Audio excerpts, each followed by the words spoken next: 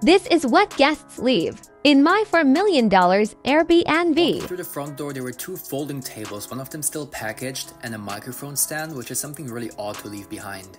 Then there's two t-shirts here and a small smudge on the couch.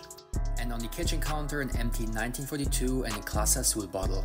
And this is tobacco for hookahs. The fridge was stacked with different drinks like Celsius, Red Bull, juices, but also some fruit and eggs and other stuff. And inside the freezer there were multiple frozen pizzas and the best ice cream in existence.